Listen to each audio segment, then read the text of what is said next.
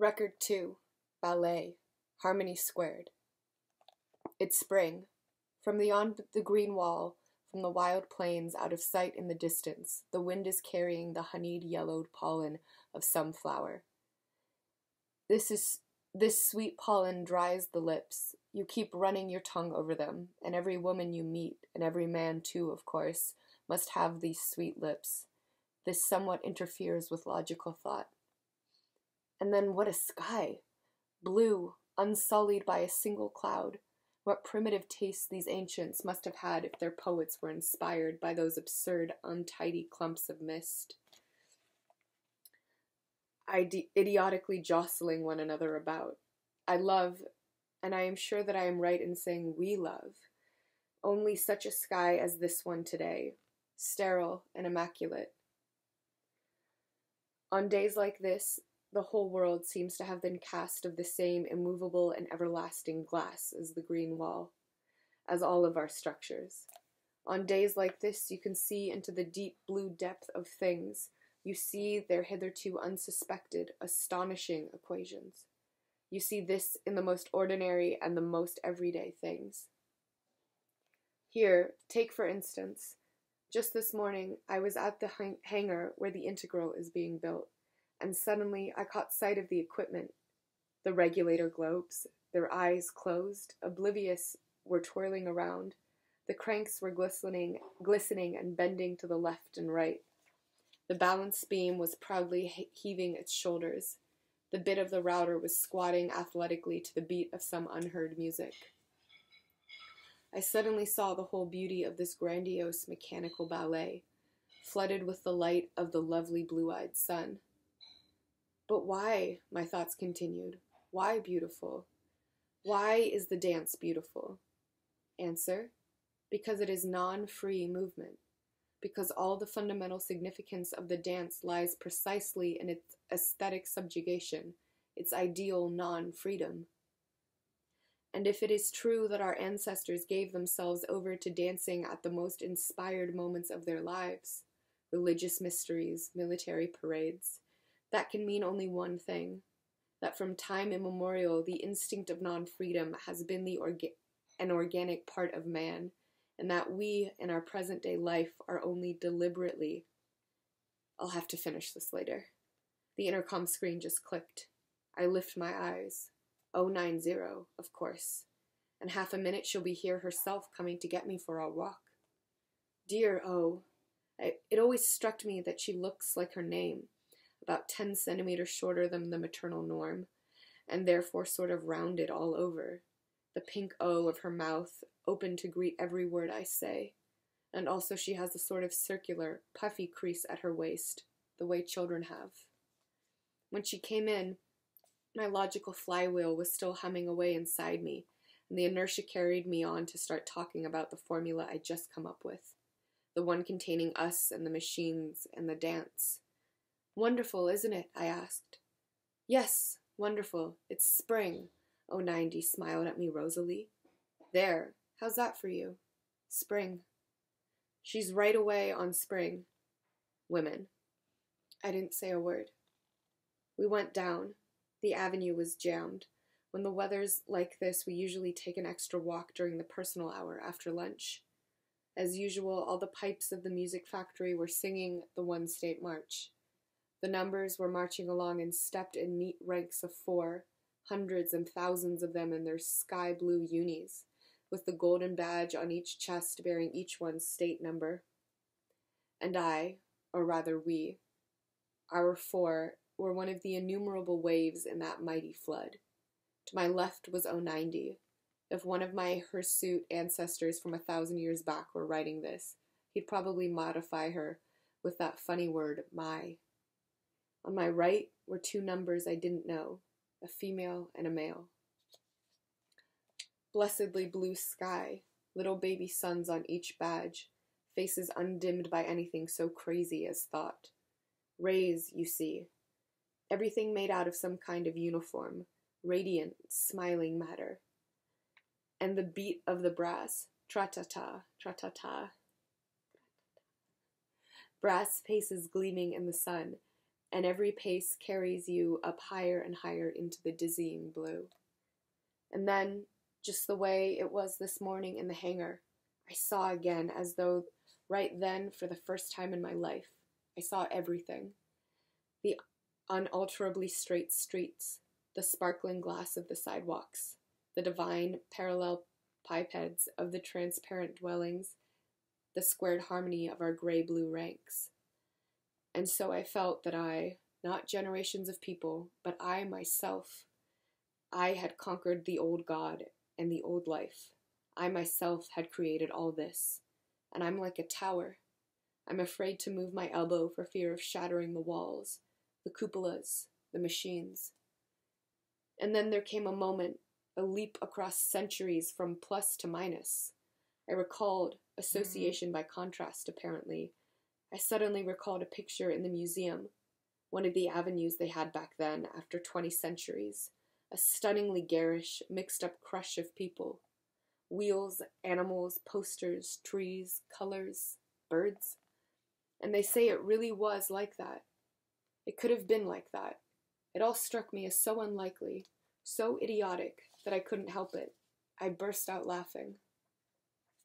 And suddenly there was an echo of laughter. From the right I turned. And suddenly there was an echo of laughter from the right. I turned. Before my eyes were teeth, white, uncommonly white, sharp teeth, and a woman's face that I didn't know. "I'm sorry," she said, "but the way you were looking at everything, it was inspired. Like you were some god out of myth on the 7th day of creation. I think you believe you created me too. You and nobody else. I'm very flattered." All this with a straight face. I'd even say with a kind of respect. Maybe she knows I'm the builder of the integral. But I don't know. Something about her eyes or brows, some kind of odd, irritating X that I couldn't get at all. A thing I couldn't express in numbers. For some reason, this embarrassed and slightly confused me, and I started trying to make up some logical explanation for why I was laughing. It was perfectly clear that this contrast, this unbridgeable gulf between today and back then, unbridgeable, but why? What white teeth! You could build a little bridge across the gulf. Just imagine a drum, battalion, ranks. They used to have all that too, so it follows that... "Well, yes, that's right," I shouted. This was an amazing example of mental crossover.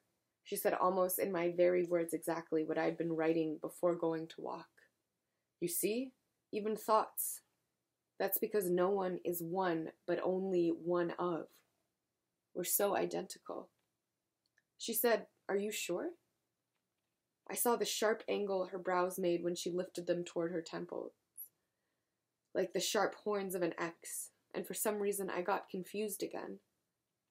I looked to the right, to the left, and she was to my right, slender, sharp, tough, and springy as a whip.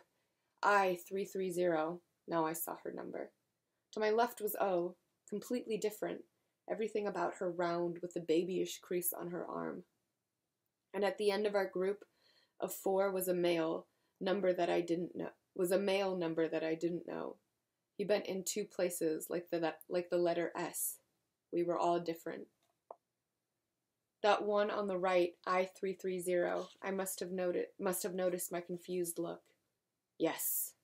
Too bad," she said with a sigh. That "too bad" was absolutely called for. No doubt about it. But again, there was something in her face, or her voice. So I said very abruptly, which isn't like me at all, "Nothing's too bad. Science is going forward, and it's clear that maybe not right away, but in 50 or 100 years. Even the noses on everybody." "Yes, the noses!" I was practically shouting. Once there's some, never mind what reason for envy, once I have a button nose and someone else has... Well, now, if it comes to that, your nose is even rather classical, she said, as they used to say in the old days. But for as But as for your hands, no, come on now, show me your hands. I can't stand people looking at my hands. They're hairy, shaggy, some kind of stupid throwback. I stuck out my hands and said, with as steady a voice as I could manage, a monkey's hands. She looked at my hands, and then my face. Yes, there's an extraordinarily curious harmony. She weighed me with her eyes as if I were on a scales, and her brows once more looked like horns. He's assigned to me, said 090, her mouth smiling rosily. It would have been better if she'd not said anything, of course. That was completely besides the point. Besides that dear O, how should I put this? Her tongue isn't set at the right speed. The MPs, motions per second, of the tongue must always be a little less than the MPs of thought, and never the other way around. At the end of the avenue, the clock on the accumulator tower was booming out 1700. The personal hour was over. I-330 was walking away with that S-shaped mail number. His face was the kind that inspires a sort of respect, and I now saw that it was even a rather familiar face. I'd met him somewhere. I just can't recall now. In parting, I-330 smiled at me in the same X-like way and said, "Drop by to see me day after tomorrow in Auditorium 112. I shrugged and said, "If I get the order for the auditorium you mention." Why was she so sure of herself? I couldn't see, but she said, "You'll get it." This woman was just as irritating to me as an irrational term that accidentally creeps into your equation and can't be factored out. I was glad to be alone with my dear O, even if not for long.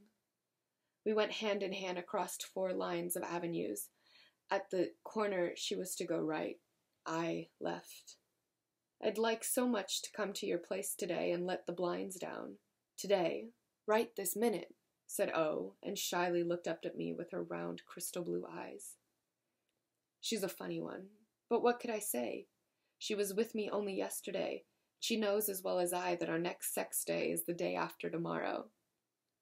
It's just more of her thought getting ahead of itself, like a spark that fires too early in the ignition, which can do some harm at times.